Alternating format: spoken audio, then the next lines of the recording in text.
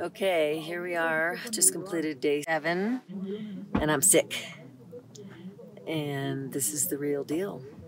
We are at over 15,000 feet, and I'm just feeling the effects of high altitude, and I can't eat. I'm choking this down. It's toast. It actually tastes pretty good.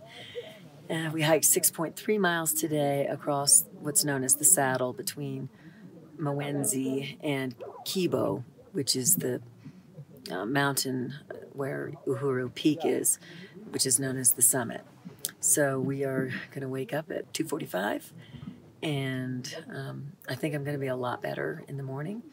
Our oxygen levels are fine, our pulse is fine, and we'll see. Just going to do my best, do our best. Okay, this is Stephanie, I'm filming. And I'm going to show you what our tent looks like, okay? Yeah, please. Okay, hold on. First, this is Judith's toast. She's eating that. Headlamp. We got some water bottle here. And then this is all of our stuff. If you can see that. Maybe not. Anyway, okay. Here, I'll let you say Lala Salama. Say Lala Salama. Lala Salama, which means good night in Swahili.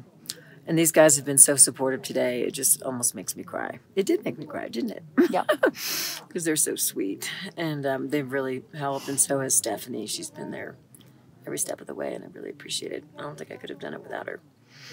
Okay. See Lala you. Salama. Hopefully see you at the top. Night, night.